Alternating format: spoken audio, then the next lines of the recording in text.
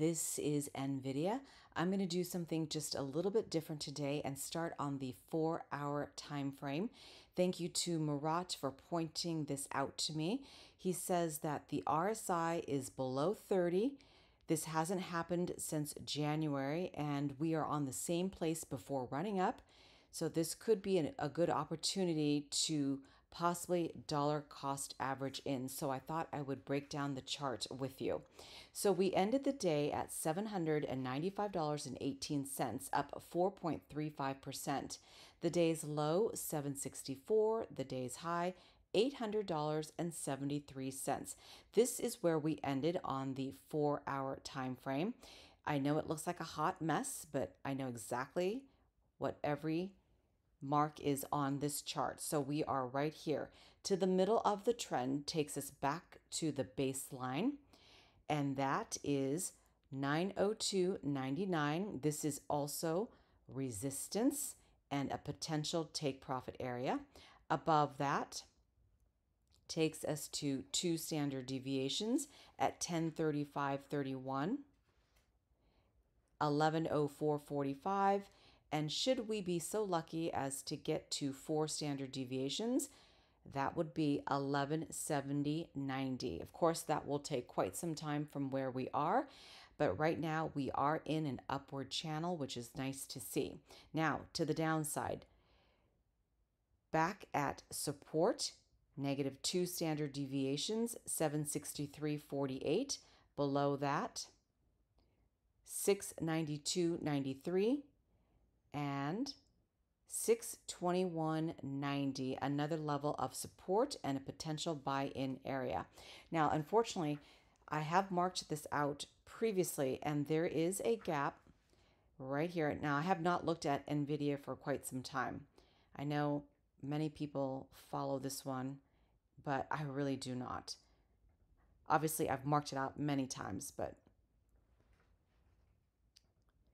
that right here takes us down to 675.91.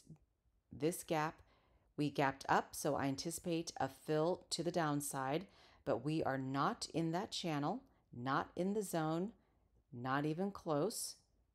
We are going farther away from this because we are going up. But obviously we can get slammed down in a heartbeat. But just something to be aware of to the downside. And as you can see, I've marked this out, many times. And look at this. I don't think we're going to get to this level, but should we crash and burn, that would take us to 306.23. And again, not in the channel, not in the zone, and not even close. So I will now flip this over to the 5-minute time frame, but I do see something I want to point out. Now, when I looked at this back on June 19th, the 1-year price target was $440.76 according to TradingView. And then I checked it again, and that target on August 27th was $640.71. Obviously, we ripped right through that. And now the new target on TradingView is $989, which represents a 24% return from where we are today. So something to look forward to the upside. Obviously, we have many trades to get to that level, and it's not going to come easy. Now, on the 5-minute time frame, which is where I always like to give price. Oops, why do I keep hitting the wrong thing? It's Option R if you're on a Mac. All right, now the chart gets a little wonky because on TradingView, when you start on one time frame and flip it to another, the line moves. Where I hit the price target, well, where I marked it out, I should say. So obviously, it's not right here. That's on the 4-hour. It's right here on the 5-minute time frame. So let me just mark that out so that I know I switched time frames. It's right here. So obviously the different time frames also give you different buy and sell signals, as I have said in the past. And there are many levels between -2 and 2 standard deviations, and the calculations change constantly depending upon what time frame you play. So keep that in mind when I give you price targets on the 5-minute time frame. But whatever time frame you play, the middle of the -2 and 2 changes and the middle of the trend, but that is where I anticipate price to stay. Now, to the upside. Oh, let me fix that. Where are we? Let me just do this again. 495.18. Let me change the color because you know I like to color code everything. Oops, wrong color. All right, there we go. Now for your 5-minute time frame, price targets, option R. Let me just reset that again. 2 standard deviations and resistance, 804.37, 817.77, 831.79, back to the middle of the trend and the baseline where price has to go through if it's going to go to the south side. 775.22, 746.04, 730.98, and at -4 standard deviations and another level of support and another potential buy-in area, 716.91. Obviously, again, many levels in between. Note the bounce at support here, and when we are here and we get to this level, this turns into resistance, and you know what happens? We go down, back up to another level of resistance and another potential take profit area. Okay, and then when we fall back down here, this turns into support. And the last time I looked at this, price was $881.86. We are now again at $795. Note the downward channel we are still in on the 5-minute time frame, but on the on the 4-hour, we are going up. So just keep that in mind.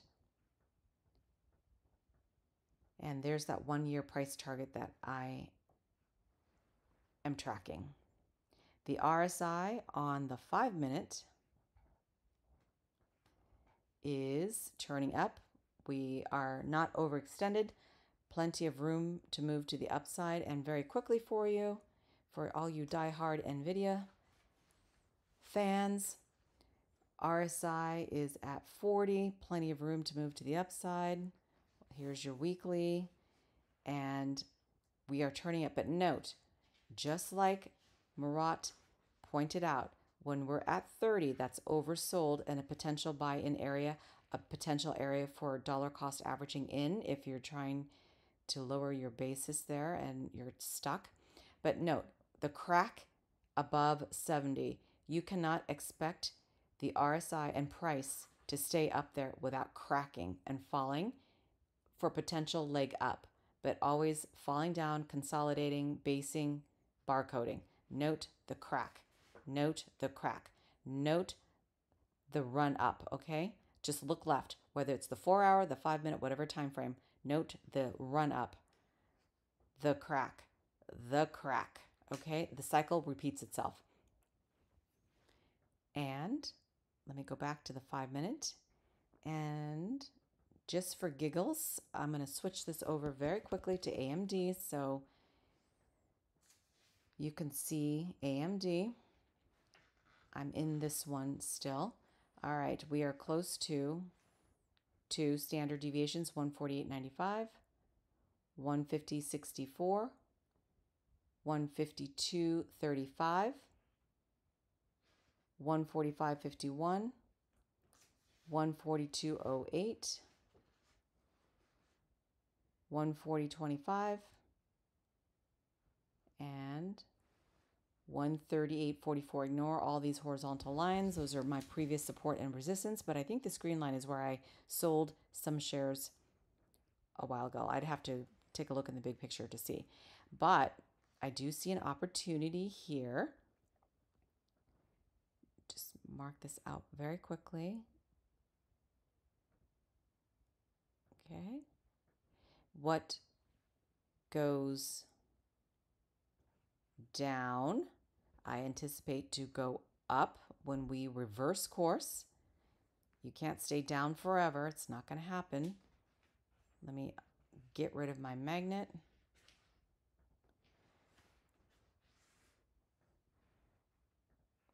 Okay, so there you have it.